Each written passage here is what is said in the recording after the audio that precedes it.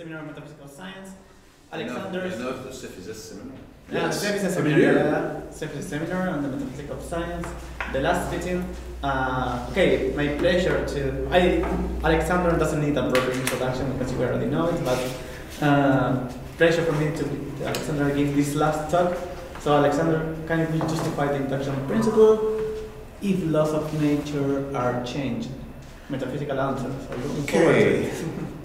So since I'm replacing someone, I've put that together recently, and yeah, it's still a work in progress, and I've been sick all week, so I'm a little bit lightheaded. So if you are confused by a sentence or I'm confusing, please stop me and ask for specific questions. So the title is, can we justify the induction principle if laws of nature are changing? What I will mostly answer is not a justification, but in what way the principle of induction could still be compatible or defendable if laws of nature are changing. So it's not as strong as justification, it's more a compatibility discussion. Okay, so the plan will go like that. So first I will discuss a little bit why it's a metaphysical perspective. There's many ways to do that, but I will just give an example of how Newton metaphysically justified inductive reasoning based on a metaphysical consideration of the nature of the world, just to give you an example, historical example. After that, I will go in the three basic metaphysical theory of laws to show how day to day they try to make the kind of claim that Newton's was doing more clear, more solid. So a good conception of metaphysical conception of laws should be compatible with the principle of induction. It's like in the cahier de charge, that what you should do. Here, after that, I will discuss how this theory could be altered to have changing laws of nature, not in the very strong metaphysical sense, but in a way that makes sense of what when the scientist says laws are changing. I'm afraid here I present this result, all the result of the section 3, 2 years ago in a paper published, but so I will go fast, except if there's a lot of people in the room that were not here 2 years ago. Okay, and at the end I will show that two out of my theory of metaphysical laws are incompatible with the induction principle, except one. So one survives, but I will not tell you before the end. You will guess during the process. And I was surprised about that. I thought the three of them will die.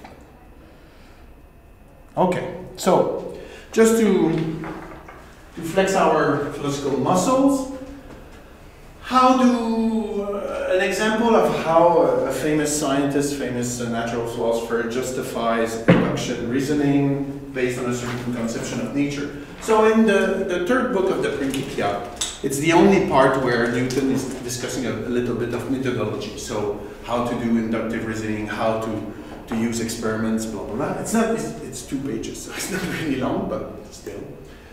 And the rule 1, the first rule of these rules of reasoning, no more causes of natural things should be admitted than are both true and sufficient to explain their phenomena. So it is a rule about inductive reasoning. When you find an explanation to a phenomena, you should not multiply causes. Why? And here is the part about conception of nature. The conception of nature. As the philosophers say, nature do nothing in vain, and more causes are in vain when fewer suffice. For nature is simple and does not indulge in the luxury of superfluous causes. So he says, you're justified to do that kind of inductive reasoning about the cause behind the phenomena because nature is in a certain way. Nature is simple. Nature is nice. Nature does not do excess.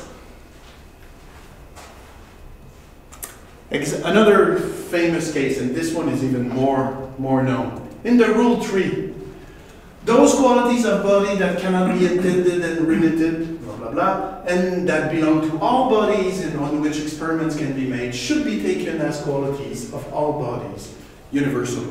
So what he's saying that in this rule is that the qualities, the properties you identify in experiments could be extrapolated to very far away, very big, and very small on all scales.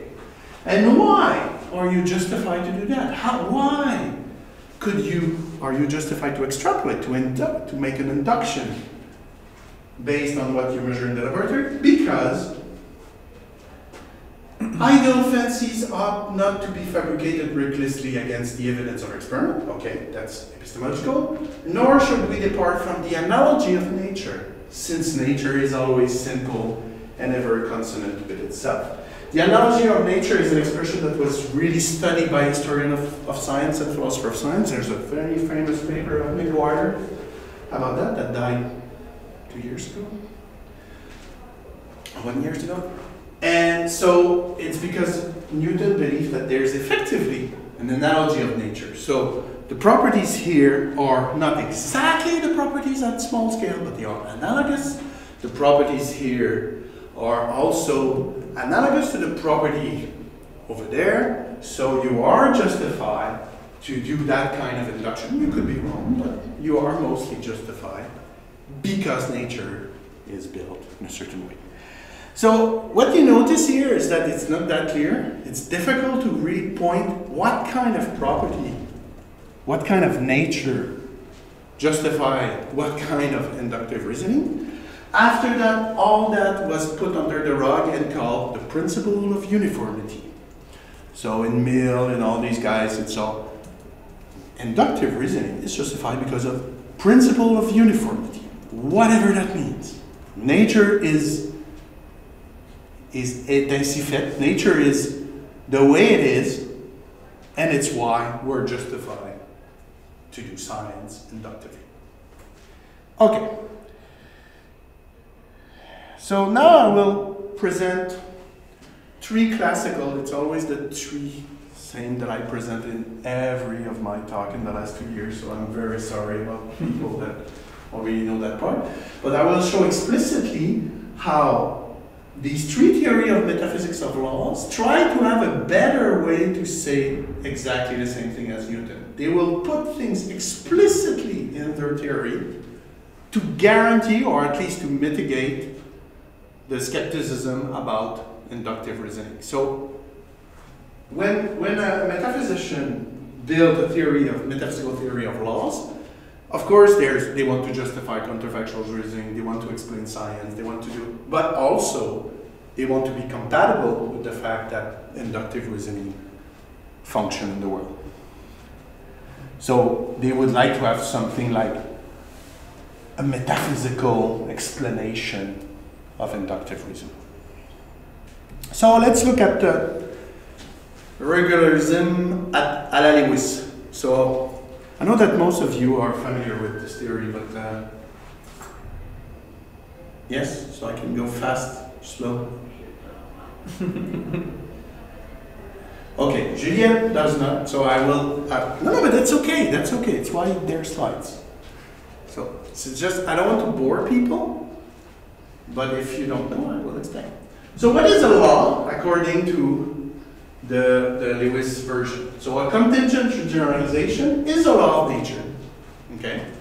It is a law of nature. It's a equal. It's a very strong claim. If and only if it appears as a theorem or axiom in each of the true deductive systems that achieve the best combination of simplicity and strength. So the best system to describe the world, the best deductive system to describe the mosaic of facts, so all the facts, past, present, future. The best system according to simplicity and strength. All the axioms of the system and the theorems are laws of nature. Of course, it's not enough just to say that to well define the system of law of nature. So to be able to justify counterfactuals and all the things we want natural laws to do, Lewis had to add at least, and depends on the list, depends on the people, the philosopher, at least 5 other metaphysical hypotheses. And we'll look at them because you will see how most of them favor inductive reasoning. So first, Lewis presumed that there's a mosaic of facts. So there's a way to represent all the facts, past, present, future, and it's called the mosaic of facts. I will not discuss the details of what are facts. For him, it's mostly instantiated natural properties, but we can discuss about the notion of facts. Maybe we should not discuss that in Lewis, but there's a mosaic of facts. And these regularities supervenes on the mosaic of facts. First, metaphysical hypothesis. Fundamentalism. Perfectly natural properties form a unique set of properties whose instantiation constitute the bedrock ontology of the human world, the mosaic of facts. For such a bedrock, other derivative existent obtained through supervenience. So we have a finite number of natural properties, and they are the thing instantiated in the mosaic of facts because it's finite, because everything derived from them. If we know them, if it's possible to know them, we're able to do science. Physicalism. Perfectly natural properties are physical and should therefore be identifiable as such by physics. So it's an explicit hypothesis that the properties of the world are knowable. So that's good for the principle of induction. Like the property of the world are knowable. Why? Because they are. Physics is good. Physics is the way. Why physics, not biology? Because of the moment he was writing, I'm quite sure. And the people he knew. 3. Mereological reductionism. Non-perfectly natural properties, for example, biological one, for example, reduced to perfectly natural properties. Such a reductionism immediately follows from a strong interpretation of supervenience to the effect that emergent properties are ipso facto to be excluded. We exclude a priori synchronic emergence because that would put in danger the inductive principle. If suddenly in the mosaic something completely new appears, problems. So, does not exist. Yes? That seems more like a counterexample against diachronic emergence. You said synchronic. Yeah, but here, the mereological reductionism is really synchronic. It's to say that every properties, higher level biological properties, are just supervene on physical properties. So the appearance you're talking about is synchronic. Yeah, it's in a certain sense, but it's if you don't have that, if I see perfectly natural properties now, in future the perfectly natural property will not have a non-supervenient new properties over them. So I'm justified to do science now. It's not perfect because maybe I didn't see anything, some part of the mosaic, but at least the properties we are measuring now are the ones that will exist in the future. Necessarily, according to that.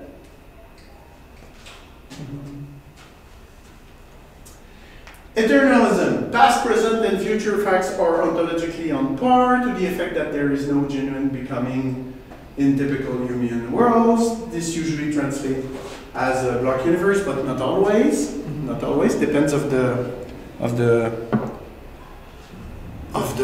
kind of Lewis you're defending, but it guarantees that the future facts exist in the same way that the past facts and the actual facts. So the mosaic, the best system is really describing all the mosaic, even right now, at least in principle. Even if we are in the mosaic at a certain position right now. Metaphysically, future facts have a status. past facts have a similar status.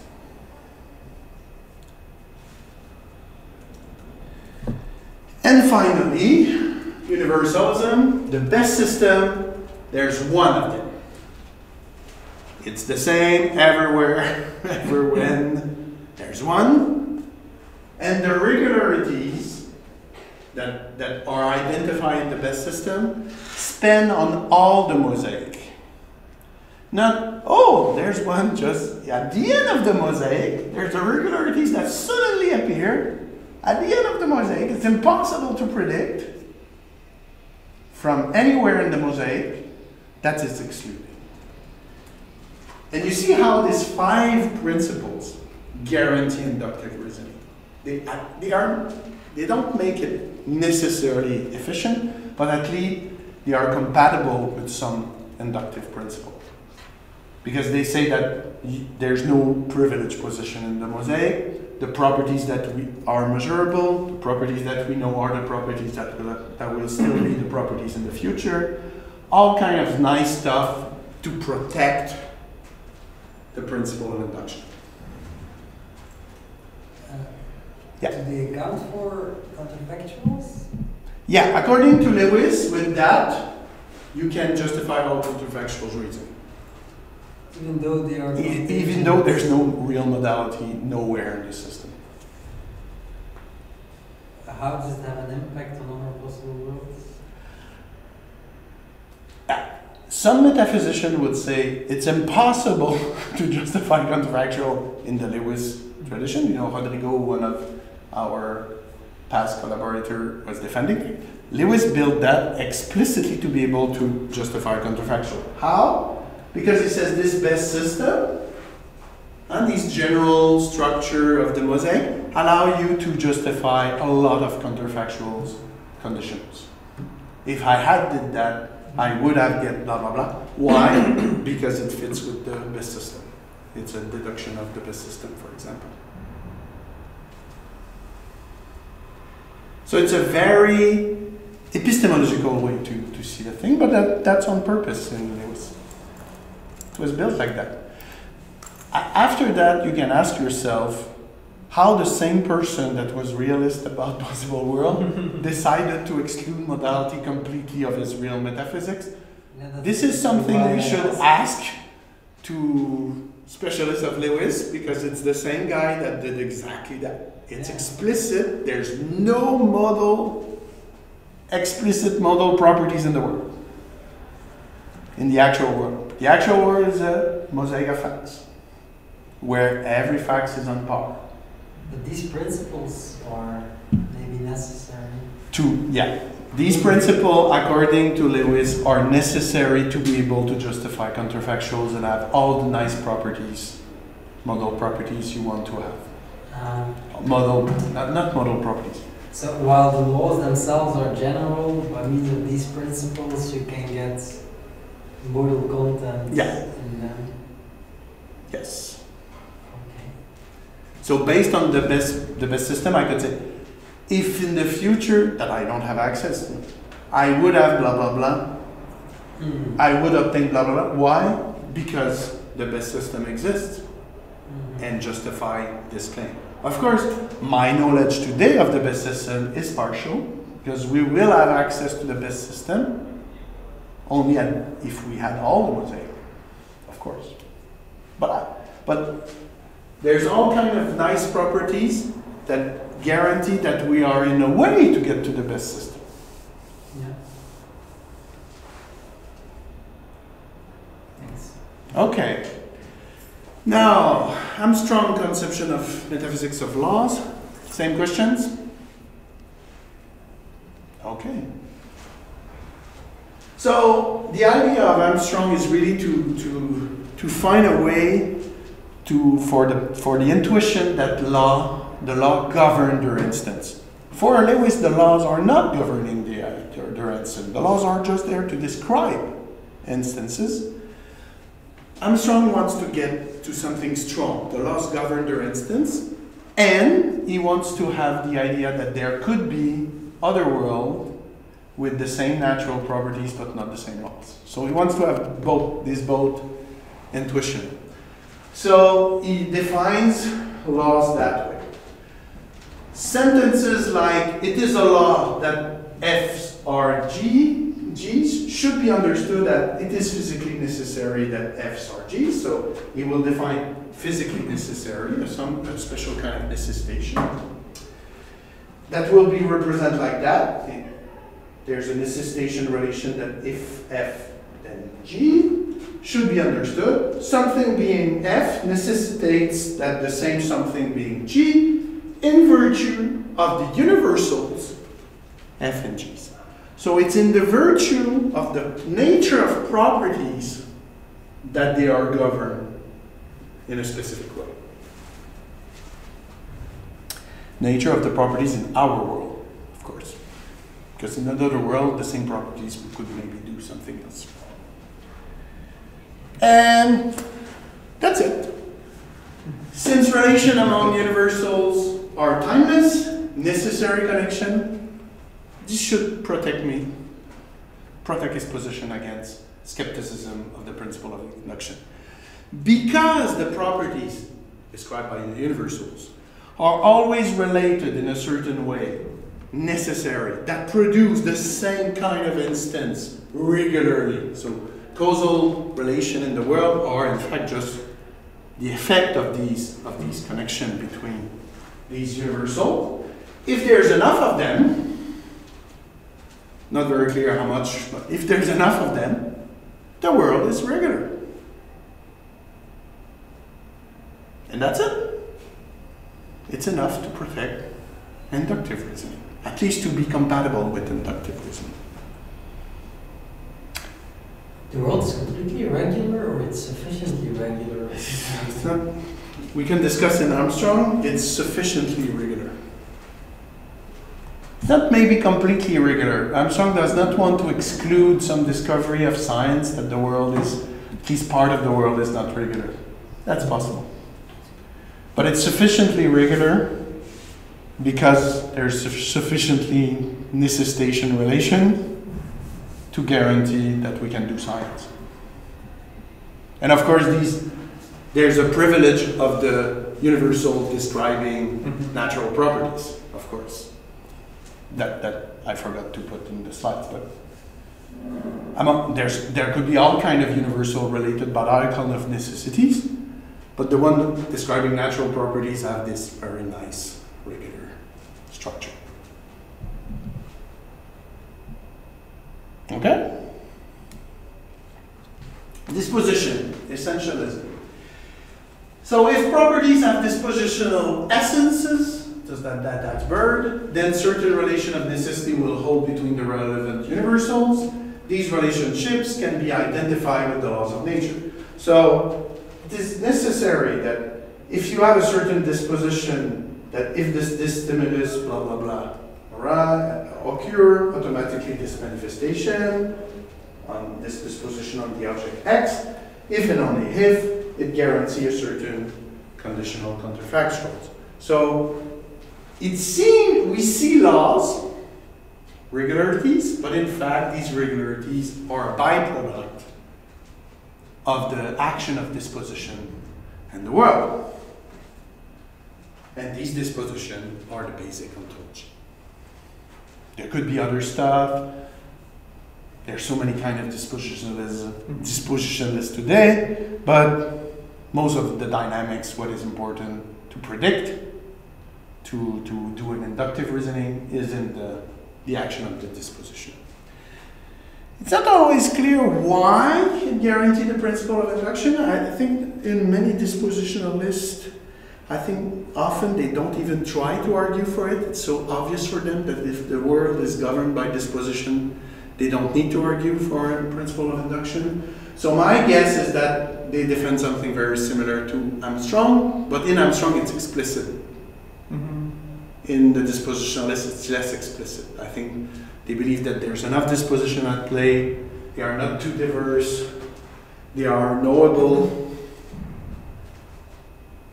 they make the world advancing somewhere, and if we know them or we begin to know them, we can do inductive reasoning. Okay. So you see how these three positions about laws of nature try to put a little bit more precise than just to say nature is simple, nature is equal to itself, blah blah blah, nature is uniform. We are trying to give you good reason to believe that if the laws are described by these theories, induction is not due. Not automatically valid, but it's efficient, but it's not due. Actually, just one comment. I mean, it's clear to me that in the Lewis case, you have to justify somehow the principle of induction because you don't have necessities in the world. Yeah. So to account for the regularity, you need to say something else. I'm going to say something about that probably at the end of the talk, but in these two views, the dispositionalist view and the governing view, since you have necessity in the ontology, that's just automatically reject. I mean, you're automatically solving the principle of induction. Yes and no. I mean, the principle of induction could be just something very close to our way to know things, but it's obvious that we don't have. So what? It's much easier to argue. Yeah. I agree with you, but you still have to say that these necessities must be knowable. Okay. Yeah. Mm-hmm. Okay, and they have to be numerous enough, or strong enough, or the same now than in the future. So there's not new necessity. This is very clear for the disposition. You know, there's no new disposition that will appear in the middle of nowhere in the future. And for it's explicit in Armstrong that there's no uninstantiated or very instantiated and very late and very far in the future new properties, not probable, or there won't be a lot of them to guarantee. So yeah, you're right. It's much easier if you have already necessities in the world. You just have to argue that these necessities are knowable and strong enough, and strong enough to guarantee inductive principle. You're right. No, it's true. As you see, Lewis works much more. It's very difficult to justify. The mosaic of facts could be anything. Yeah, something new that always could come up at some point that just betray what you believe. So in this case, no. I mean, what was necessary yesterday is going to be necessary in the future as well. Exactly. It's why there's all these physical hypotheses. Okay. Now, the possibility of changing laws. It will be just a part of this paper that was published. When was it published? Last year. I will not present all the papers, just a few parts. I just have to say before that the goal of this paper was not to discuss changing laws for a metaphysician, but how we can change minimally the metaphysical theories I presented to accommodate something like changing laws for scientists. So at the end, you will see that some of them are not really changing. It's simulating changing laws. It's making the thing looks like changing laws, but not really metaphysically changing laws. But still, they will put our arguments about the principle of induction in strong difficulties. Okay. First comments, first remark, we don't just want different laws at different location, we want changing laws and dynamical change, or changing a law becoming something else. If I say there's law governing electromagnetism here and there's law governing nuclear blah blah blah here, okay, doesn't change anything, not interesting, not really challenging for the principle of induction. There's a notion of local change and global change, not really useful for this talk. Okay, so there's two conceptions of what is changing, but it won't be important for this talk. So let's look at Lewis. So to have something that looks like changing laws, we will modify minimally the principle 5, and only the principle 5. we'll try to keep the 4 other unchanging. So of course, we will not say there's two best system, because that will just kill the theory. The cost is just ridiculous. We'll keep the best system, but we will weaken the second part, that regularities necessarily supervene on all the mosaic. We will allow that some regularities could be regional. So let's keep the unicity of the best system, but allows for possibilities that regularities do not span on their whole supervening base. Okay, is it incompatible with the best system? No. So at least for a limit case, we can prove that it's not incompatible with the best system. This is the argument for the limit case, which is not the interesting case, but it's interesting to just to show it's not incompatible. So imagine a W is a best system nomological world where the list of axioms could be organized, I'm simplifying here, between a part that is more factual and a part that is more dynamical, but it's just a way to organize the axiom. Just imagine now another world that is exactly like the first world, except in a negligible space-time zone, and this notion of negligible could be formalized. So it's of a Lebesgue measure of 0 compared to space-time. So there's 2 options for this new system. If this is the best system for W, or we keep this one for W1, we say, okay, this zone is so small that it's not worth it to axe an axiom, it's still the best system of expression, blah, blah, blah. Or we had an explicit description of the properties in this negligible zone. Okay? We can do the same reasoning if we multiply these negligible region for infinity. If there's an infinite number of them, it's not a problem. If the measure of the sum of these region is still negligible compared to space-time. So at least it's not impossible, it's not reasonable to still have a notion of best system, even if the regularities in your best system do not span on all the mosaic. There could be a lot of places where it does not fit. Alexander, when you say that, yeah. Sorry.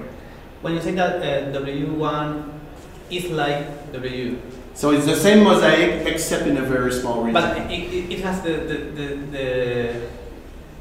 there's a small variation, for example, in the observational thing that you can have in one world. No. It's not observational. It's in a region. It's not the same perfectly natural properties. So there is something that should be captured by the different regularity in this particular region. Yeah.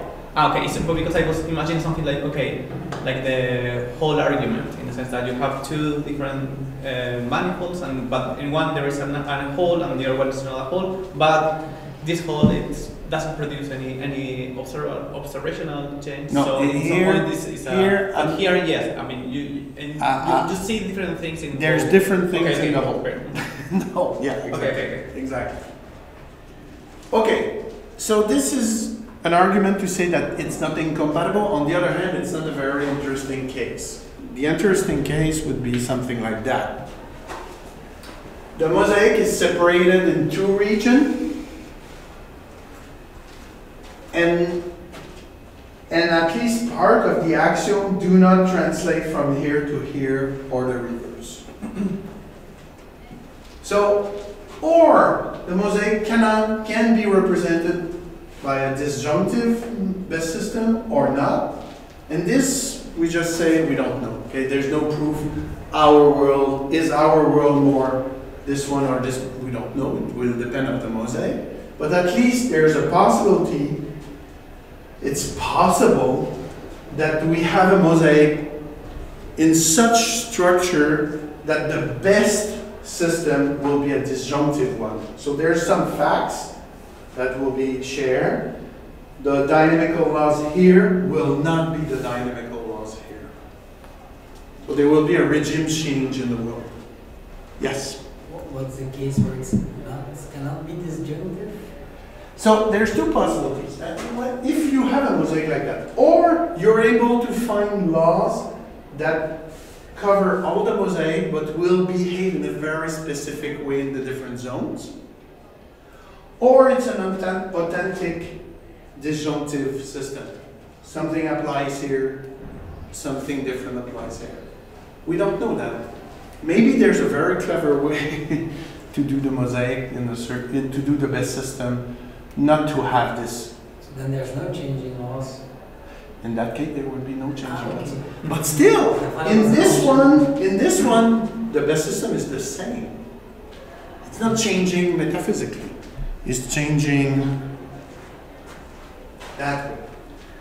So what would be changing laws in the best system?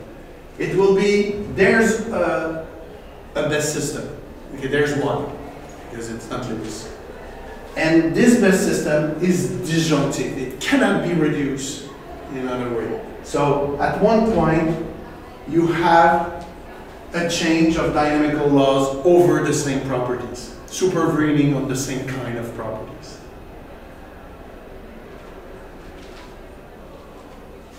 And that would be, from the mosaic point of view, changing laws.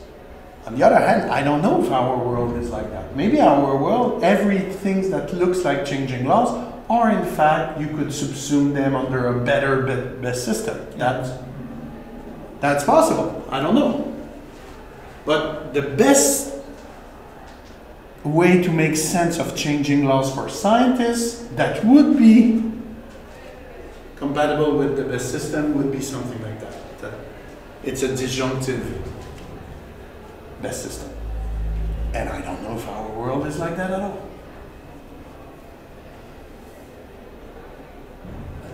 Yeah. The disjunctive one is not going to be predictive enough, right? Yeah, there will be problem. You can see already that there will be a lot of problem for the principle of induction. You always go either S or S star, but you want to know like under the red line. Yeah, you already see that if our world is like that, principle of induction is doomed. You already have my conclusion on this one.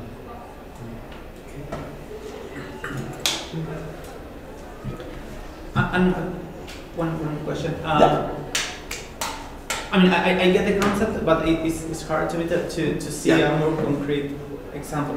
I mean, you're saying something like, okay, we live in a Newtonian world, and our best system was something like Newtonian mechanics, and at some point we discovered that in a small region below some scale we have quantum mechanics, and then you're saying, okay, is that disjunction between quantum mechanics and classical? Okay, let me give you an example. Okay, let's imagine we have certain law of electromagnetism, certain electromagnetic phenomena, and they work well. And they are predictive, and we're quite confident that they are related to the best system. They are in a good way. They work very well. They will be in the best system. Suddenly, the same properties behave very differently. The same properties. Charge in certain contexts, certain condition, do something weird. Okay. Okay? So the electromagnetism it's still electromagnetism, it's still the same properties, but it's different. Okay. If we can subsume these two things under a more general best system, it's not the case at all. Yeah. If we cannot, and we still want to say, no, it's still electromagnetism, it's still the same properties, it could be a disjunctive system. Okay, yeah. So at the end of the mosaic, when we have the complete mosaic, if the best system is really this disjunctive thing, it's like, we would say changing laws. If, no, we discover that in fact we have more general way to build the mosaic, it won't be changing laws in that sense. Okay. Is it better? Yeah, it's better. But it must be the same properties. You know, it's not like electromagnetism and oh, something completely new. It must be the same properties. Okay. Yes.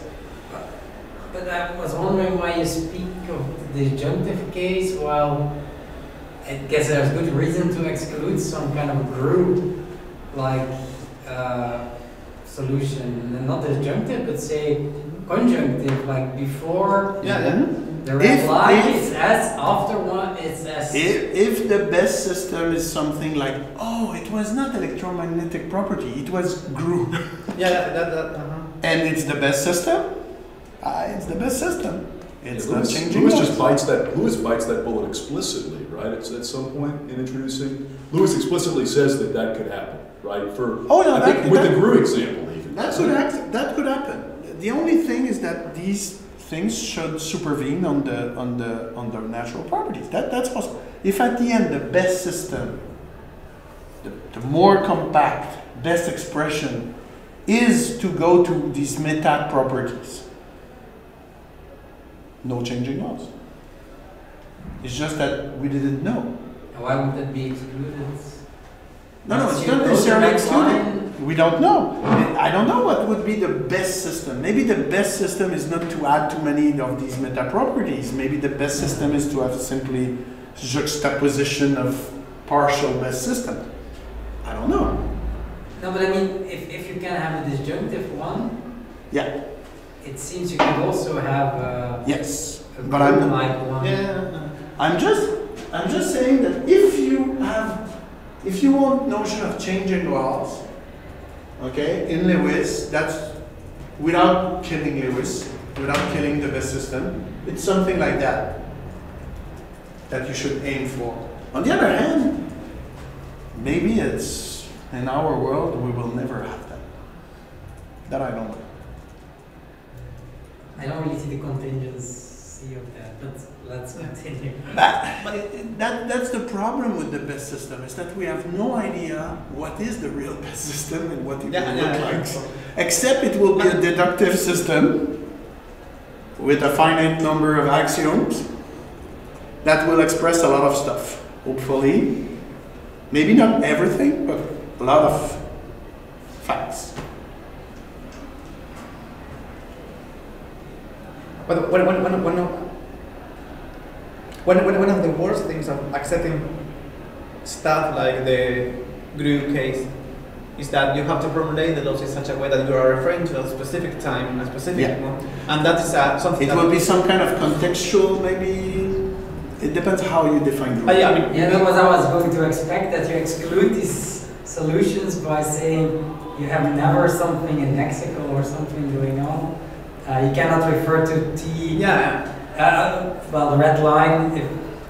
I would say that it's true that you might come to something like this, but before getting to something like this, you are going to go through you have to revise everything.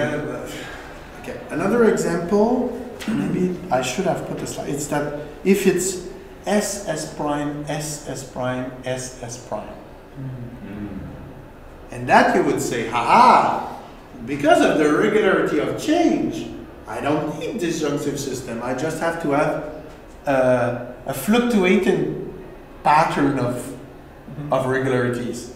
And that would surely be better for the best system than just tuck.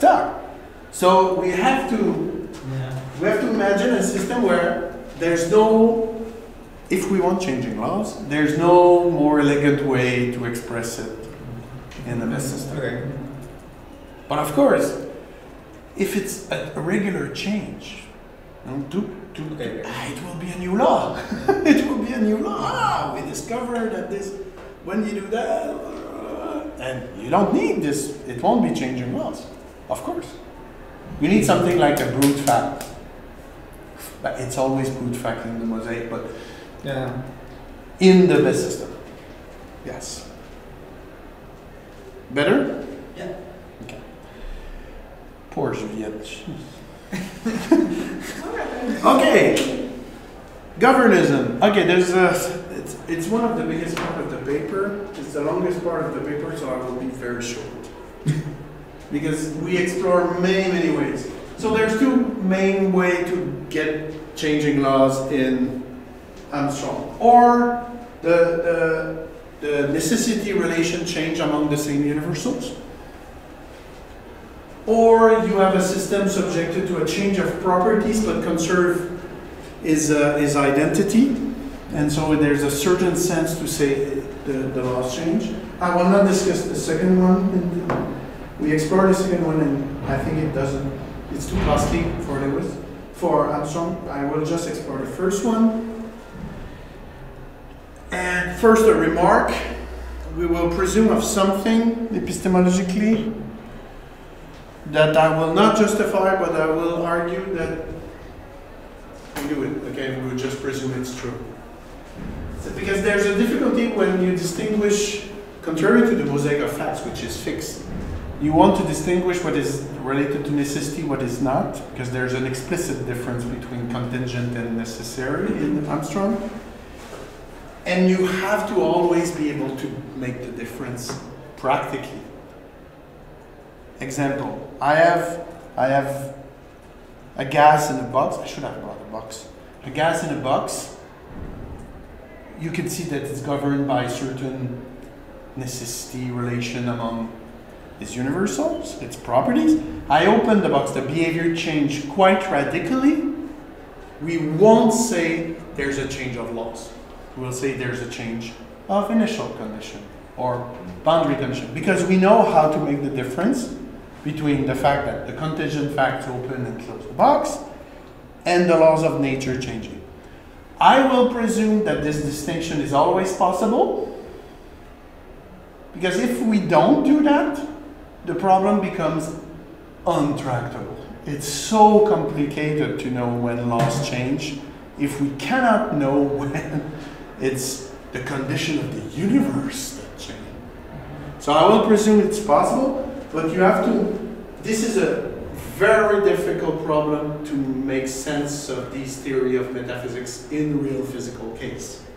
Because physicists are not that clear about what is a change, that is a change of laws or a change of the initial condition of the universe. And sometimes you would like to say that the initial condition of the universe are almost law-like, but they are not. So I will presume it's always possible. Okay, always possible. I don't know how to make the distinction, but we can do it.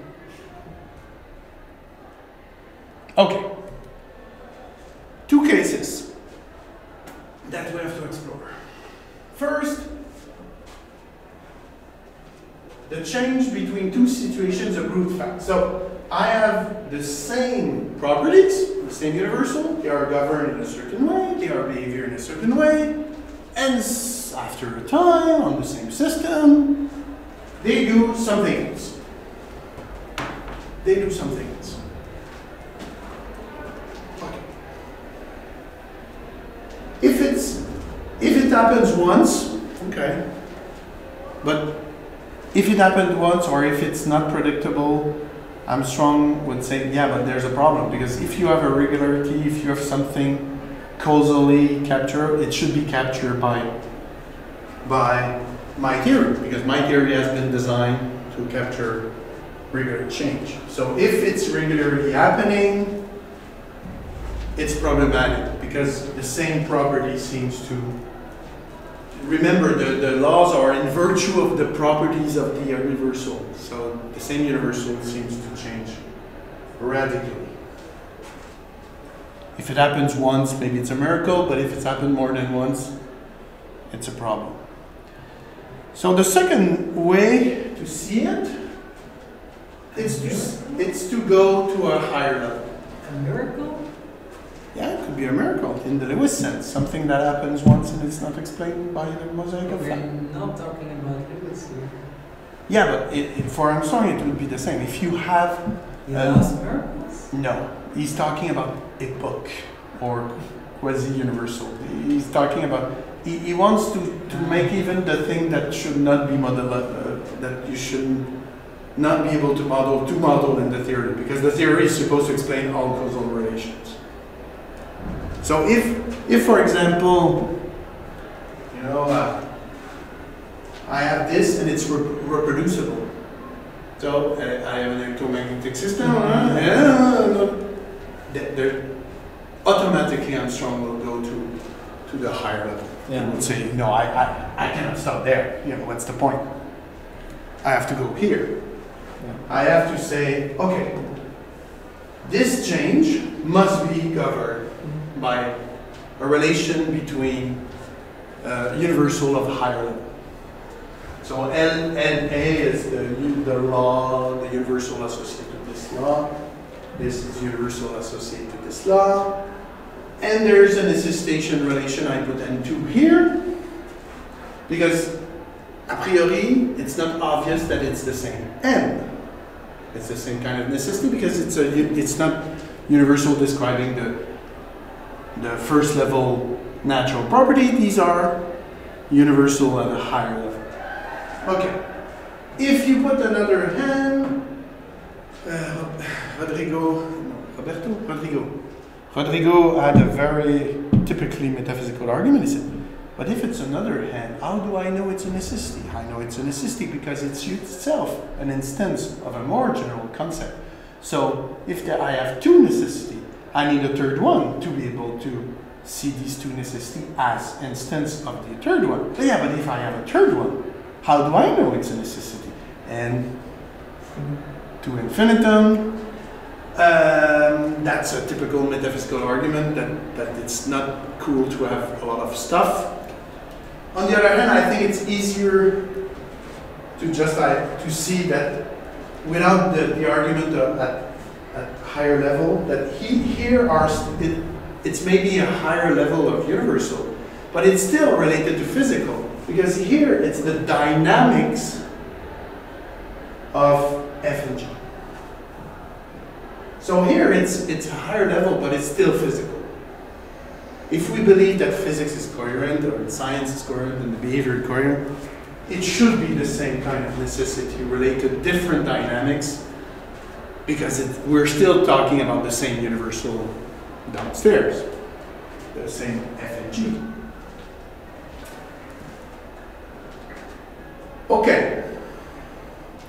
But once we have that, there's a question.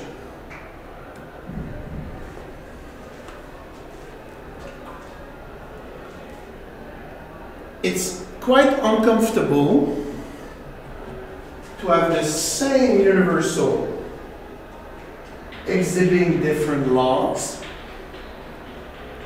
but these laws are itself governed by something higher without, there's something incoherent that the fact that you have to go to the second level. How do we say that? It's not obvious, even if it's the same N, why there should be at the first level the same properties governed by different laws. Even if there's a meta loss. Because it's governed, so you have to go and there should be some kind of causal relation. So there's two possibilities. Or we weaken N, or we weaken the universal. And if you look at Armstrong, when Armstrong is faced with that kind of problem, not exactly the same, but problem where universal could change different location, for example, the easiest way is not to touch to the necessity, it's to go to quasi-universal. So why did we think it was the same properties changing? Because it was not the same properties. The electromagnetic properties here are not exactly the electromagnetic properties here. They are still in the same category, but they were different instances of more general electromagnetic properties, universals. So you go to quasi-universals, and you have a notion of changing laws. Of course, for a metaphysician, this is not changing laws. It's just saying that you just get the laws, not changing again. But from the scientist position, that would be changing laws. Oh, I have certain electromagnetic behavior in certain condition. I put the thing in a certain specific condition governed by this, and I get a new kind of electromagnetic phenomenon. But it's still electromagnetic because it's governed by a meta law.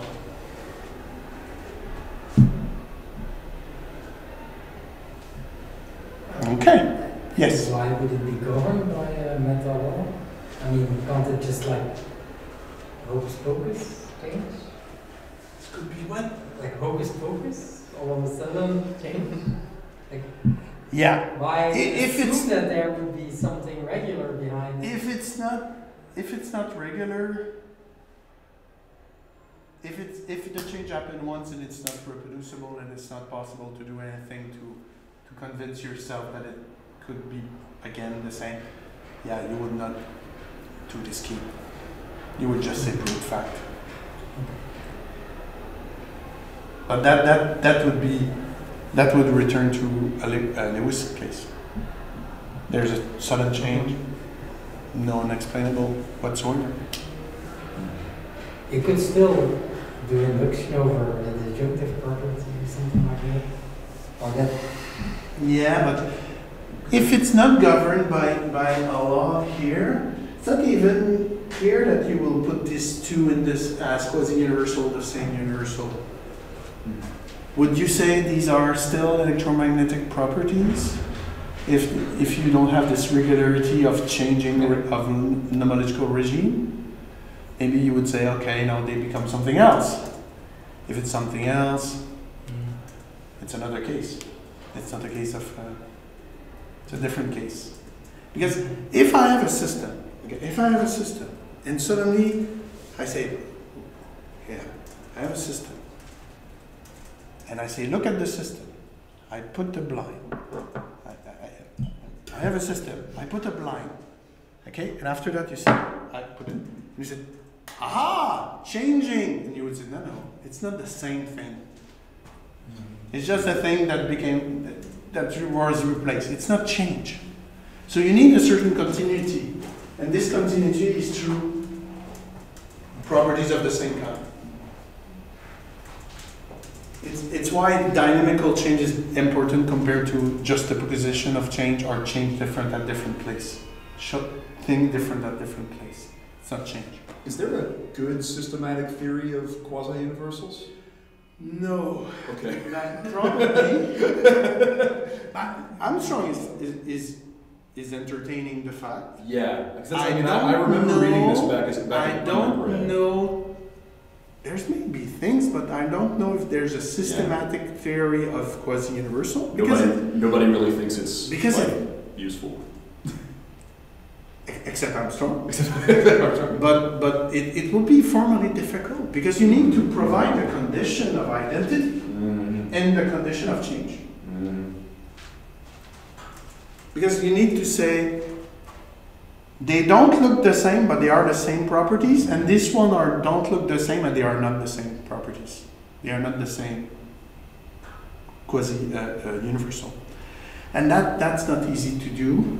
It would need to maybe to have some kind of indexical instantiation of universals, which is, to my knowledge, does not exist, but should be done in a certain sense. Alexandre, one question. But I have to say, Lewis is serious. Armstrong is serious. He says, well, quasi-universal, maybe the world is like that. It would be much more complicated, but maybe the world is structured like that. In this case, in which the laws change, all the other conditions are kept the same. I mean, it's the other laws does not change. Yeah. Yeah, but it's still hard to not see it like a situation in which you're changing. No, it's not spontaneous change. Oh, no, but it's no either. I mean, you're not changing the domain, for example. I mean, in the sense that, for example, I can, grab your keys and just throw it to the floor, and I'm gonna see there's a regularity that when I just leave the keys, they are going to fall down many times. But of course, if I do the same in the space, it's not going to fall down. But it's not that the law is changing. Yes, but we can always make the difference between laws and initial condition. Okay, but in that case, someone would say because magically we can do that. Okay, I don't know how. Okay, So I would say, oh, in the case of space, its conditions are different, but the laws are the same.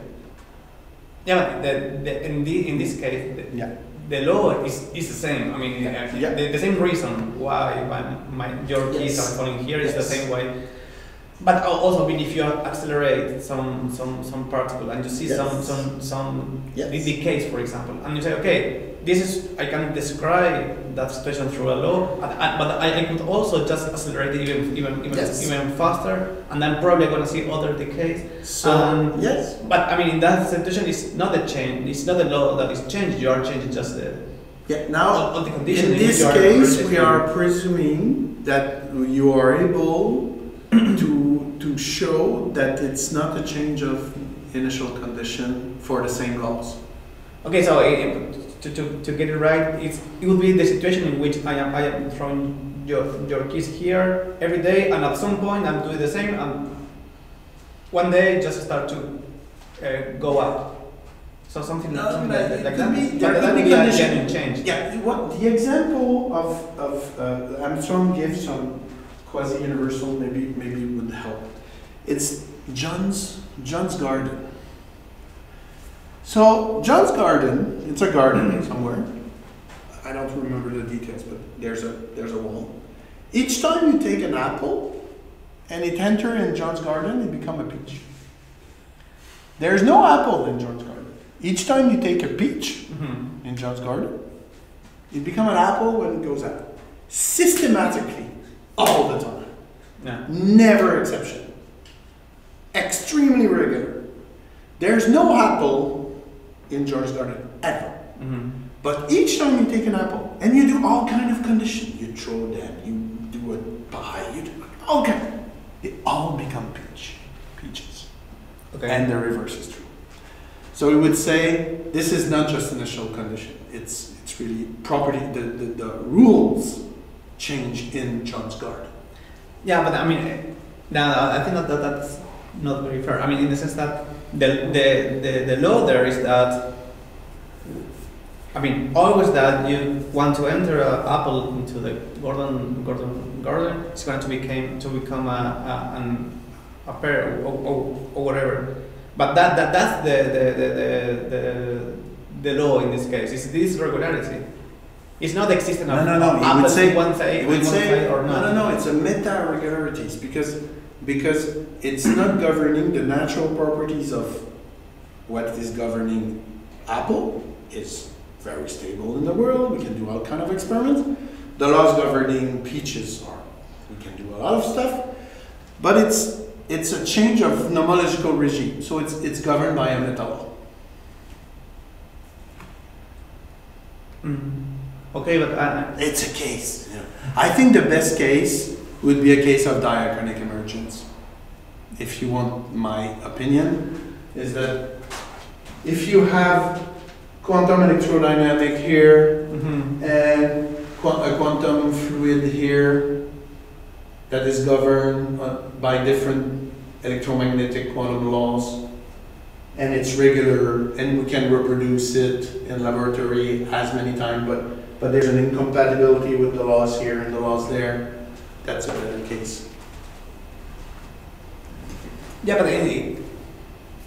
how it's not that just a change of the dominion. I mean, it says that you are just changing something in the way in which you apply the laws, and then you are going to have different. Yeah, but your question is epistemological. It's not a metaphysical question. It's how do we recognize these cases? And I agree. I don't know. You know how? I don't know. How do you recognize that we are in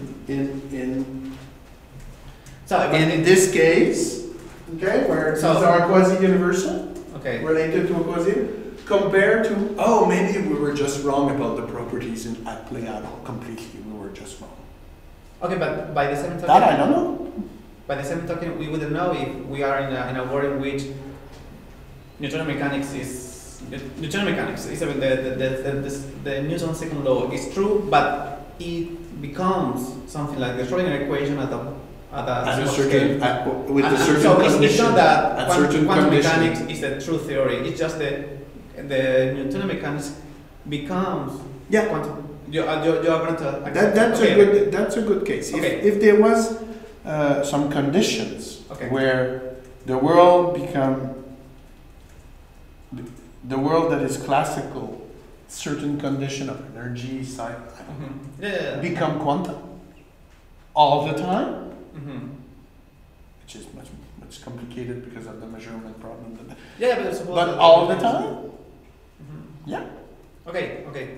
That may be a case like that. Okay. Okay, so I've been talking a long time. I'll try to accelerate. Okay, so essential dispositionalism is super hostile to changing laws.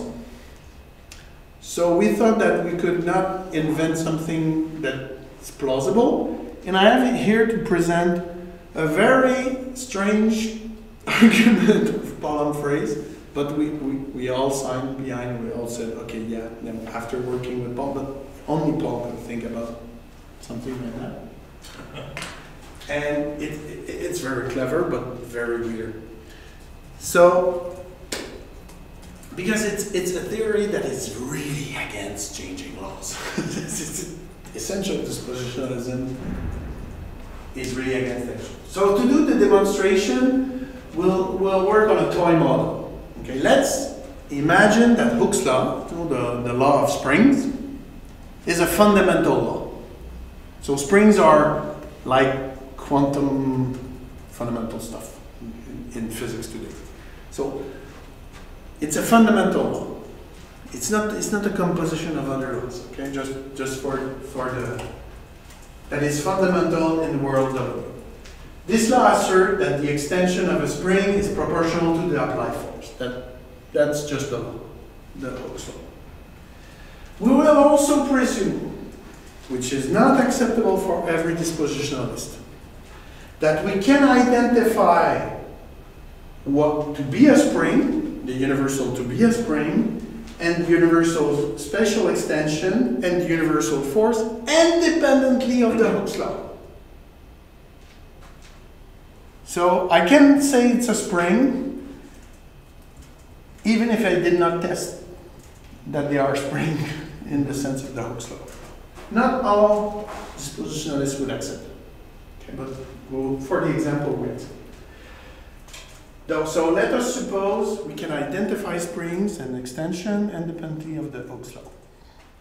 Okay, so in our world, in world W, the Hooke's law takes this specific form. Let us call this law L. Let us suppose that in another world, very close to our world, one finds a similar spring, a similar extension, blah, blah, blah. And the Hooke's law is a little bit different. It's another constant. So, dispositionally, if we apply the same stimulus, we don't get exactly the same manifestation because it's a little bit different. So, according to a very strict dispositionalist, would say it's not the same law because it's not the same disposition, because it's not the same manifestation for the same stimulus. Okay, so a very strict dispositionalist would say it's not the case. Let's imagine now we are not as strict. We're not as strict dispositionalists. We want to make a difference between very different disposition. We would say if it's just a little bit difference in the constant is a dependent. It's a little bit difference in the condition, the initial condition. But it's still a very similar disposition at play. Okay. Let's now make the thing a little bit weirder. So now let's suppose that one finds a law of the form Kx2.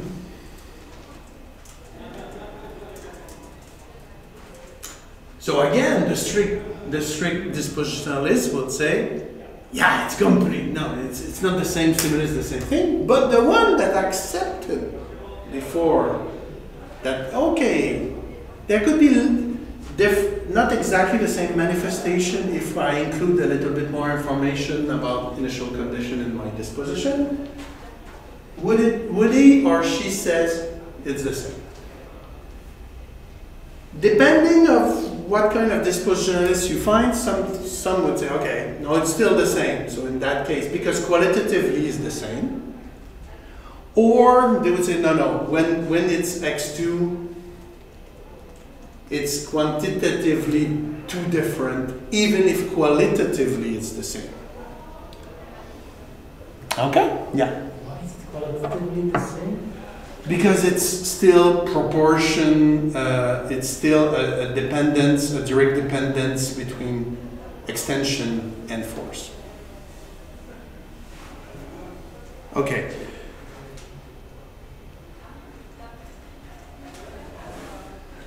I'm not sure I master what the metaphysicians call a qualitative compared to a quantitative. But for them, qualitatively, if I have extension and another stuff, and it's always the same, even if it's a different factor, like square, it could be the same qualitatively, but not quantitatively. It's not even the same dynamics that you can use with. No, it's not the same. For the strict dispositionalist, it's never the same anyway. Each time we have same stimulus, manifestation that is not exactly the same, it's not the same disposition. That's the strict. But we could have, at least in principle, if this example is not completely crazy, you still have essence about qualitative relation that differ quantitatively.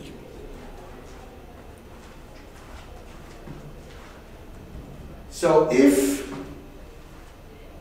I can identify springs and blah, blah, blah, independently of Hooke's law, I agree that the essential part is only the qualitative relation and not the quantitative one. I could have the same disposition qualitative that change quantitatively between, at least in principle, between two situations. And that, for us, is the best a dispositionalist essentialist can do, to have changing laws. If you think it's too strong paid, it's too costly, okay. Disposition exclude changing laws. But it's the minimal change we could find to have something that looks like changing laws, at least quantitatively and not qualitatively. Because of course, if you change the essence of things qualitatively, you're not in essentialist dispositionalism anymore. I didn't get the result. The difference between the first case with the k to k prime. The first case is that, okay, in each case, the strong dispositionalist will say no. Okay, because same stimulus, different manifestation, completely different.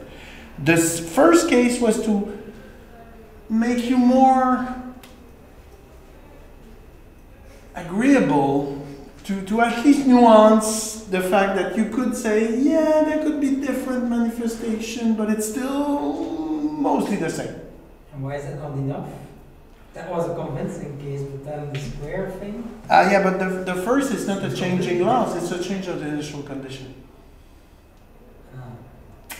It's a change of the way you build the disposition. Okay.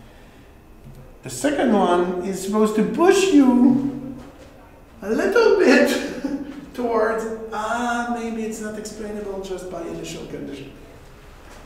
Yeah. I think if you're an essentialist dispositionalist, laws cannot change.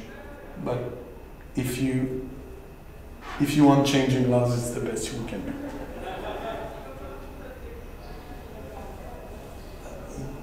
I don't know, you might have a similar case as for the... I don't see the big difference between with the governing... Because there's very strong argument against meta-disposition. That's why you cannot have like the... But the disposition might be actually real disposition, not a meta disposition. Yeah, but if disposition to change is. But if, okay, but then it's maybe if you have a change of disposition that is regular enough, and you want to explain dynamics in the world by the action of disposition, essentialist disposition, you will need a disposition that a certain way represent this change of dispositional regime, which is a meta-disposition. If it's a meta-disposition, there's a good argument that they cannot be, it's a flat ontology, dispositionalist. You cannot have meta. So if it's not governed by a meta-disposition, it's governed by something else, it's maybe a byproduct of the action of the disposition at the first level. If it's a byproduct, it's in the manifestation, it's in the disposition. So it's not, it should be already there. So it cannot change. Because the manifestation to appear to change disposition should be a manifestation of the disposition. It's in the disposition itself. So there's no change. I mean, it looks like change, but it's no change. It's not convincing, I know, but it's the best we can do. It's absolutely right that if you have a disposition and you have some manifestation, and always you could expect that always it can be the case. But you also have in the dispositionalist ontology all these very, very complicated real maskers, mimickers, and disposition intervening each other, things, yes. Something like that. So in different cases, someone could say, okay, yeah, I mean, this is the disposition, but now we have a different law because there's another disposition intervening, or a masker that is impeding that this disposition. You're right. It's true that if you have a bunch of disposition together doing something, and at the level of universal, like biological universal, it could look like changing because it's the same fundamental disposition but organized differently. We exclude this case. Mm-hmm. We are only working at the fundamental level. But of course, you're right. It's probably more plausible to explain, for example, evolution change with disposition based on, the way the disposition are organized is different enough that at the level of observation, it looks like different regularities. No, you're right. It's an interesting case. It's just that we did not work at that level. Okay, so conclusion. It will be very fast. If we have such a kind of change in the mosaic, specifically disjunctive Best system, difficult for inductive reasoning, because if we were able to anticipate from this region to the other one, it would not be a disjunctive Best system. So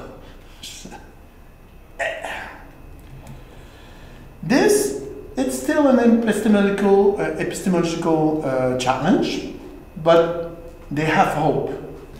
If these changes are regular enough for us to identify the meta law and to be able to guess that we are facing quasi-universal,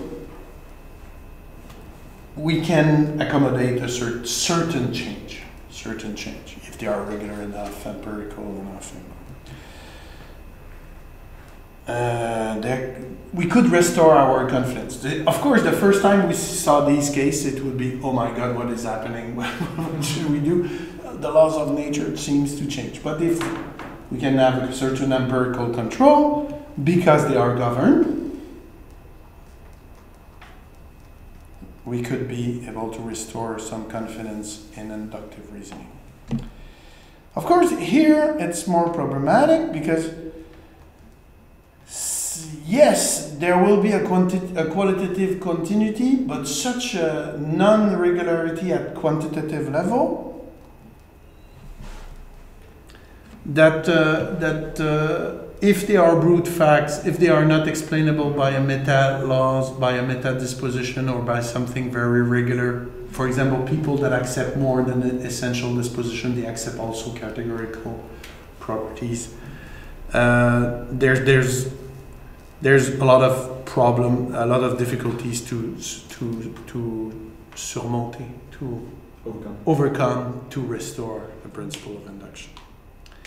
So, conclusion, if you want to have changing laws in a certain sense, and still be confident in prediction and things like that, a theory that explicitly allows for meta-laws, like the quasi-universal version of Armstrong, is exactly what you need.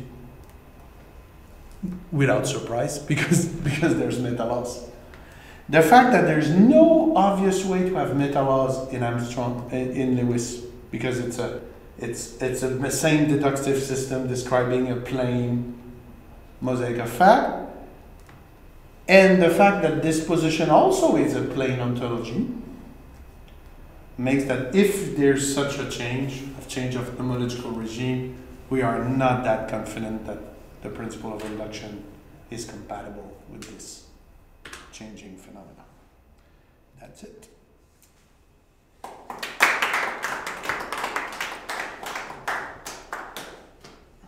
Right, thanks. Beer time. Question? Used to be. Well, maybe Kevin. Maybe, Said a lot, but I already talked a lot, so good. So, thanks again for the talk. Next week we will discuss the dispositional part. I won't go back to it. But, for the Lewis part, how much does the measure 0 do in your proof? And does it translate, obviously, if you take a concrete case, does it translate obviously to the singularities in space-time stuff? Because then you would have, you could say that the laws of general relativity doesn't, like it applies the whole space-time, even in the case where singularities exist because they are of measure 0, right? So if you accept this kind of proof, you would say that general relativity applies everywhere in space-time, and there is no issue that singularities. Yeah, but singularities are not. Okay, singularities are the horizon is not just a point, so it's not a good measure. The horizon, no, but the singularities itself are measure 0. If you have naked singularity, if you don't have a cosmic censorship hypothesis, and you have naked singularities, but still, there you have phenomenon. If we had only general relativity and no quantum stuff, maybe I would be inclined to agree with you. But because we have other kind of phenomena that are on the horizon of what happened to singularities, that seems to change the game, the rule of the game. I am less inclined to see an analogy with this case that is very formal. It's just a proof of existence. But if we had only relativity and no other quantum stuff on the frontier, maybe. So relativity itself is not a float theory. It's the fact that no, but relativity is a flawed theory because there's other kind of physics. Yeah, that's if everything was governed by relativity at a certain scale and we were completely happy with that, yeah. But it's because relativity does not work well at the beginning of the universe, and there's also quantum phenomena at the frontier that we can at least have prediction. It's not just we don't know what happened inside the blah blah blah. So yeah. Okay. So then, why does the measure 0 is important? But it's important to be sure that the best system it will still be the same system, because if the zone is very wide where there's the different physics, obviously the previous best system is not applicable. Okay. Thanks. Thanks a lot. I guess I kind of agree with your conclusions, but what did I want to say? It seems to me that for induction, I mean, like the word inductive reasoning is kind of vague, and so when these meta laws get involved, it seems that you need other inductive principles. So you introduce meta laws rather than laws, or both of them, but you need to distinguish them. And if you do hardcore induction without like opening up to this possibility and like a formal difference between the two kinds of laws, two levels, maybe more levels than two, I don't know. The induction is going to go wrong on a formal level, it seems. Of course. So it's not the principle of induction that is safe, but it's because I present that in a metaphysics conference where we discuss the principle of induction. But of course, if I have a strict Bayesian system and I don't take into account normally in a strict Bayesian system, I don't go to a higher level, it will fail until it sees enough of this regularities to build another base to blah blah blah. Absolutely. Yes. But if you build another base and it seems to get rid of the problem of the changing laws, yes. Then basically yes. Yeah, you're right. And I was also wondering, in the deductive system case, couldn't you, of course this was not what David Lewis was thinking of, but I mean, there's this is purely syntactic, right? It's a deductive system, so it might just have 2 levels too, or 3 levels, or it's like... Yeah, I have another... Sort of second order. We were discussing that. I have another paper where it's still under review, where I discuss, could you have meta laws in the best system? There's a part of the paper about that. Okay. Because the best system says nothing of what is in the action. Is it facts? Is it first level laws? Is it meta laws? The best system is the best system. It's a list of stuff, finite, with deductive rules. That's it. We have no idea what are in these, except at one point they have to talk about the properties, the natural properties, but how is it that the best system is just saying there's a finite list. And you could ask yourself, what kind of stuff could be there? What kind of stuff? And you could say, okay, maybe there's facts, maybe there's first level regularities, something that really expand and all. Maybe there's meta stuff. Nothing is excluded a priori. But there's some constraint when you think about it. For example, if you have a Laplacian, if it's sufficient for the best system to have a Laplacian deterministic deductive system. So you have a certain number of facts and certain number of differential equations with time, and it's enough to predict most of what you need to predict. You know that in this system, adding a meta law would be redundant because it would be an automorphism of the same model. But if you don't have such a system, let's just imagine there's no way to describe the mosaic without some probabilities, or there's no way to describe the mosaic without some part that we don't know, so some stochastic aspect, or maybe there could be in the list of axioms something that looks like a meta law. It will relate to different models of the same basic other part of the system. That's possible. But there could be there surely, if we are very careful about what could be a best system, we could surely exclude some things, but a priori the best system is anything that is deductively powerful enough. So there could be very meta principle there if they do the job. But they must not be redundant. That's the point.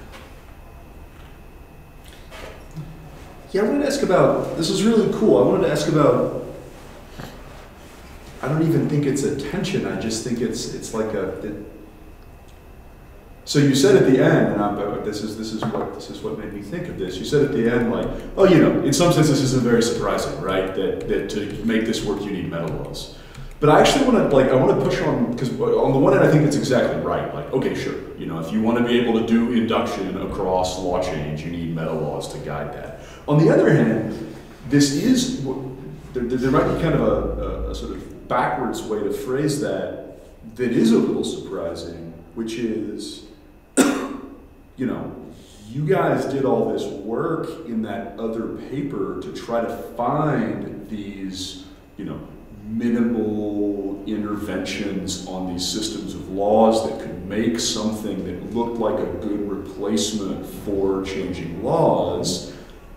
And there's a sense in which the conclusion that you get to hear when you think about induction is like, yeah, nice try, but no. Like, if you want to be able to do induction across changing laws, you don't need these like fake changing laws. You need like real, metaphysically, really real. Exactly the thing that you were saying at the beginning, that like you were hoping you could avoid having to say like, oh no, it's just actually a serious change of law. That seems to be what you really need, right?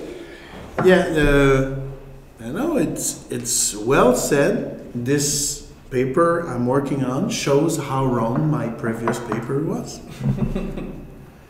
Because at least I thought that at least in our previous paper we were changing so minimally the thing to keep the metaphysics sound, but make the scientists happy. They say, oh, okay, I see how it's compatible with what I see changing. It's wrong. It just means it has an unfortunate consequence that you did not realize at the time. Yeah, but this unfortunate consequence is bad enough that maybe it's not the way to go. Yeah. Yes.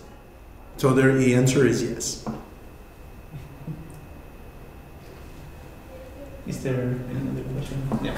Well, I won't make a fool of myself if I try to enter the technical discussion. So just ask, what do you want to say with the principle of induction? I mean, why don't you buy the UMEA? Because you don't seem very convinced about what you present. So you're absolutely right. There's other ways to discuss induction in a very epistemological way. Or we have a certain bias towards regularities, and so we go to... There's all kind, absolutely, to discuss induction, even in the worst case, and say it's not so bad.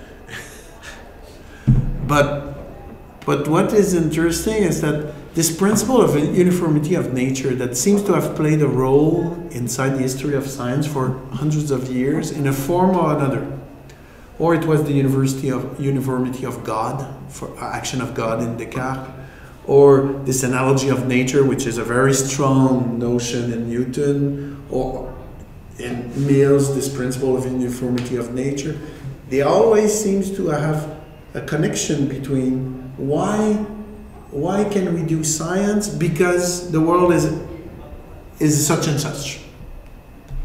And these metaphysical theory of laws were supposed to do that. They were, of course, the main idea was to discuss counterfactuals. There's all kind of things they wanted to do with this theory to explain metaphysically, to have a metaphysical ground to explain a lot of the practice. But of course, it should be compatible with the fact that science is inductive and working pretty well. So it's why. But on the other hand, you know, probably the good answer to inductive wariness is surely not metaphysical. It's maybe more in the practice, in the way we concentrate our research on the part of the world that seems to fit, blah, blah, blah. Maybe we have a bias, you know. We were discussing that this morning, you know, the physicist Wigner, who won the Nobel Prize for the introduction of group theory in quantum mechanics. So the more meta law you can imagine, you know, everything was coming from the meta. Explicitly says, yeah, but you know, there's laws and there's non-laws. We are interested in that part. Who knows if the majority of the world is maybe chaotic and non-homological at all. But this is not what we are interested in. So maybe it's a selection bias. In fact, the principle of induction works just because we select for the phenomena where it works. That could be a very neo-Kantian answer. I'm putting this paper in a certain context of people that believe that metaphysics is the answer to almost every problem. but you know, you're right.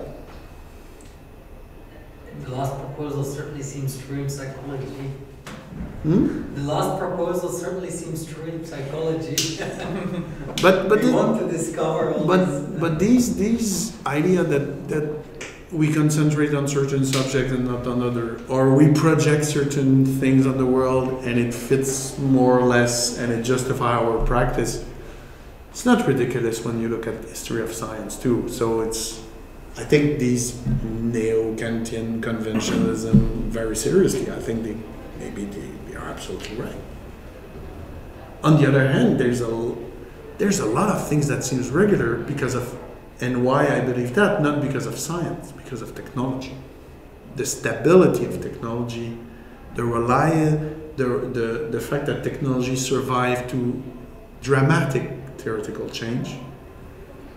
So there's something in the action in the world that seems robust, at least in our scale, at our scale of the world, in this region of the universe. Combining those last two answers, right, could give you I think a better answer to that question of the relationship between this and the last paper, right? So it's not just that the last paper was wrong, it's that you're mapping the, like, every move here has a philosophical cost, and you're mapping the cost structure, philosophically speaking, right? So, I mean, because one thing, I guess, you know, we could always take two steps farther back and underline, so the other option that remains here is to double back and reject a different premise, which is now we can go back to the physicists and say, guys, stop talking like there's changing laws. Like, knock it off. Like, this just doesn't, the costs for that move are too high. It's too costly. The costs for that move are too high. Get over it. Knock it off. Maybe that, you know, and like, so that's always, you know, you can play with each of these independent variables a little bit, right? And I think that's kind of a cool way to think about it. Maybe induction is the variable to play with, right? Maybe the nature of the laws is the variable. Maybe the physics is the variable to play with. But like, that's kind of a neat, you know, it's really cool to see how all these things how they're interrelated in that way, right? Thank you for the suggestion, because I always trust scientists more than philosophers, and so I presume that when they are talking about let's explore the possibility of changing laws, they have good reason for it. But maybe if one of these theories of metaphysical law, so we have to believe that they are a good approach of the metaphysics of law, show that it's too costly, it's surely enough to be worth exploring, you know. You have an argument against symmetry breaking with this kind of stuff. If you believe that it's too much of a cost to change laws, why should you believe in the symmetry breaking? Because symmetry breaking is a case where you have two different kind of set of laws that are supposed to... Yeah, but spontaneous symmetry breaking, you could always say, yeah, but these are a regime of a meta-law called the end theory. Yeah, but that's the point. That you can say that you need the meta-laws to you need the meta-laws. Okay, yeah. So there are spontaneous symmetry breaking, there are instances of meta-laws. But I didn't want to... This idea, when they discuss about the M theory and all that, in fact there's this theory general and there's all these different regimes that seems really different. It looks like philosophy. So we have no idea what is the M theory, we have no clues that what it is. In cosmology we have evidence for symmetry breaking at the start of the universe. Yes, but not that it's a sign that there's a more general stuff. No, but I mean, if you believe metaphysically that cosmology should be taken seriously, ontologically speaking, you have an argument against saying that it's generally two different kind of set of laws, and there is no overarching principle. Because there should be one, because otherwise, metaphysically, there is an issue. So you should be Armstrongian. Sociologically, taking all this, I mean, speaking of like taking all this seriously and how we should react to it, I mean, I read all of this stuff in 2006, so it's been a very, very long time ago. Are people, does the existence of these kinds of cases and things like M theory, and are people taking more seriously? Because I remember the meta law discussion, there was like there were like a couple of articles poking it when like that one bit of Armstrong where he talks about it some, and like, are people picking this up? In the metaphysics tradition, there's not a lot about that, to my knowledge. No. Okay, I don't master all metaphysics. Sure. To my knowledge. But of course in science, there's always been discussion about level of laws and principle of invariance, are they laws, or principle of conservation, are they meta laws, or constraint over the laws we can build, and even is biological laws constraint on the physics, thermodynamics of the being, or the thermodynamics is a constraint on biological laws. There's always discussion of different nomological regime in science. I guess you've got Mark Lang's stuff, but that's metaphysically hard to swallow for different But reasons. in metaphysics, to my knowledge, there's not a lot about that. Because it's tough, There's good arguments, there's strong arguments that it's very difficult to explain the relation between a law, even in Armstrong, and its instance. Okay, why it governed? There's something non-temporal here, there's something temporal there, it's causal here, blah, blah, blah. If you had a level like that, it's just making all the problems of Armstrong much worse. Much worse. To the point that some metaphysician would say, okay, it's done. Armstrong, it's done. Let's do disposition. It's one level. It works. So yes. Yeah. So I'm not surprised that they did not explore systematically that kind of hierarchy for a good reason, because it makes the theory weaker. On the other hand, there's a famous exception, Lange. Yeah. The theory of laws of Lange is built to have a hierarchy. It's built to do it. It's explicit. It's all designed to be able to make sense of how physicists talk about level of the nomological level. But it's a very specific, unique, interestingly weird theory.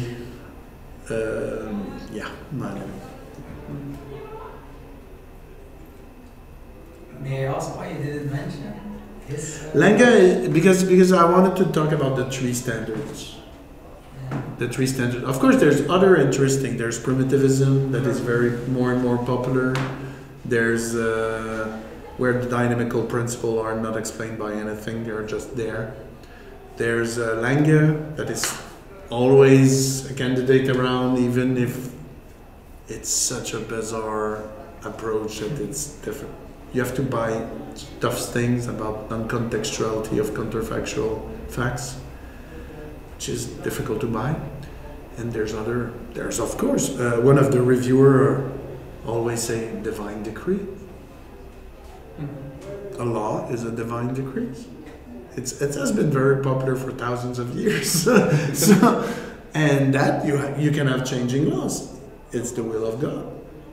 If you have a God that can change his mind or her mind, the laws can change. If you have a God, a Leibniz God that cannot change, that has to submit to rationality, laws cannot change. So of course there's other possibilities. I just chose these three because they are the more discussed today. But maybe they are not the good one. Maybe you should be confused. The idea that there should be a theory of universal, that of quasi-universal, that is very well made, that is indexical, that has something interesting, that should exist.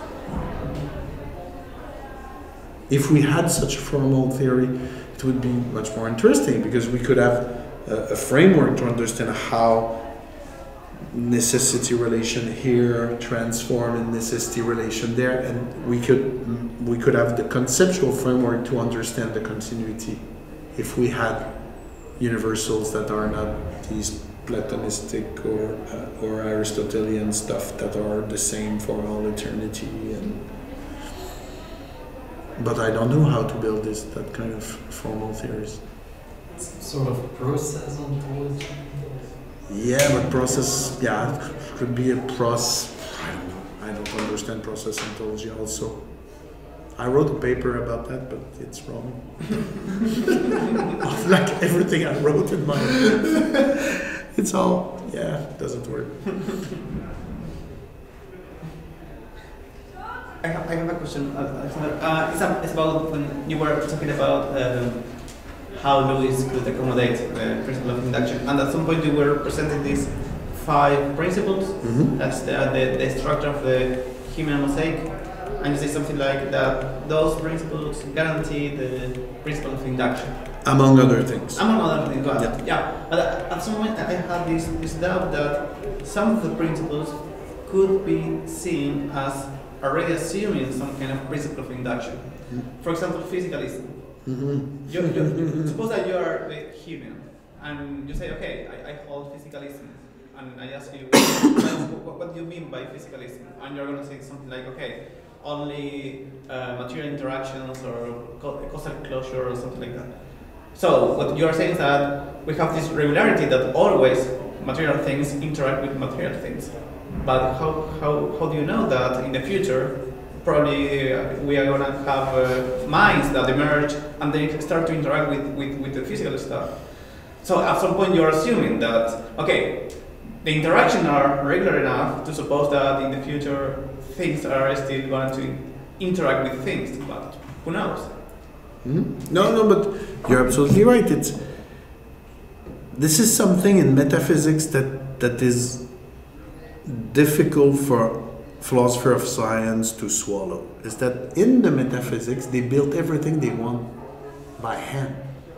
Yeah. So you're like, if there's a mosaic, fundamental, physical, meteorological reduction, universals, blah blah blah, you have everything you want, and you say, yeah, but you just put all the consequence by hand. They say, yeah, but disposition, dynamics has been a mystery for thousands of years. Where change is coming from? What is change? It's in the world. It's in the disposition. Do you need to explain change? No. It's in the disposition. Okay? And they would argue, okay, this is extremely bad because this necessitation relation between universal, it's difficult to understand how a necessitation relation between universal that relate to certain kind of properties, connection between property, generate change, which is temporal in the world. So this jump is very fishy in Armstrong because it's not put by hand. It's still a gap. You adopt that, it disappeared. So we should be charitable. The goal of metaphysician is not the same goal as philosopher of science. The goal of metaphysicians is to build nice pictures of the world, pictures that help us think and relate problems together. But you're perfectly right to say, why? So the fact that he had to add we have to add these 5 things should be a very good reason to think that the mosaic of facts is doomed. It's just not rich enough to do anything. But Lewis would say, no, the mosaic of facts, I have very strong reason to believe that facts are like that in the world. Therefore, since I want to get to all the interesting results, I have to patch the system to make sense. And it's coherent with his causality, time travel, blah, blah, blah, blah. Or take the modus tollens and say that, the mosaic of facts is what we have access to, science is possible, therefore these 5 things are true. Which, true. I mean, Yeah, sometimes he kind of sounds like yeah, science works. So the fact that science works is good reason to believe that these 5 hypotheses are probably true. But that's the bizarre thing about metaphysical project, is that they should stop to say they explain anything, because to explain is not to have the answer in the premise. It's not the goal. The goal is to have a picture that will help you to maybe think about other problems and other things. So if you have, for example, the Armstrong conception of laws and meta-laws, maybe it would be interesting to think about interesting case where there seems to be regime change with the same kind of properties. And okay, how would connect to, for example, my theory of, our theory of Olivier and me of transformational emergence. Maybe it's the right frame to think about transformational emergence. The question if it's true or false and whatever it explains.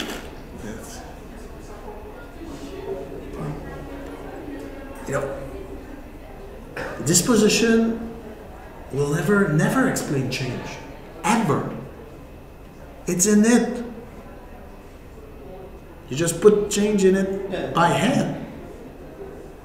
So the goal is, we should not ask this theory to do something it cannot do. But your comment is very relevant. Because of this limitation of metaphysical project, I understand why some philosopher would say maybe it's not worthwhile to invest in metaphysics. And yeah, makes sense.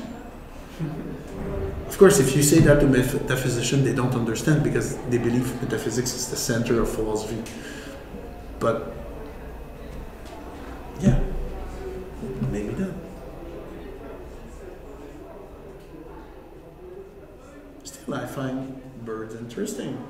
No, how far can we go with this? If you cannot do everything, putting by hand almost everything that is complicated, it's interesting. We learn something. You know, when you read the book of Alexander, and at the end, there's this bizarre passage arguing, oh yeah, there's the problem with symmetry. Yeah. And maybe my theory is incompatible with modern physics, but probably physics is wrong. We learned something. We learned something. It's going to the end of an idea, to the extreme consequence of a metaphysical hypothesis. Mm-hmm. And it forces you to say that actual physics is wrong because it's multi-level. And it cannot be in reality.